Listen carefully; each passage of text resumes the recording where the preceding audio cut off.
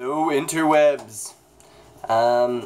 Been following some of what's going on in the presidential race in the United States, and the Republican Party has always kind of scared me a little bit, but seeing that Donald Trump is, well, seemingly doing well, I just thought it would be kind of funny to say some of his more famous little quotes, and I mean some interesting things. I mean, you can be the judge of how it affects you or how you would think about it, but to me it sounds so ridiculous that so that it sounds equally as ridiculous as its context, I'm gonna quote on helium. Alright, so here comes 3 particularly offensive Donald Trump quotes said in a ridiculous voice.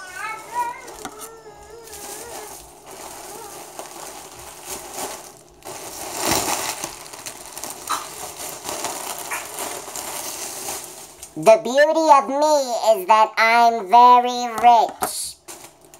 It's freezing in New York. We need global warming.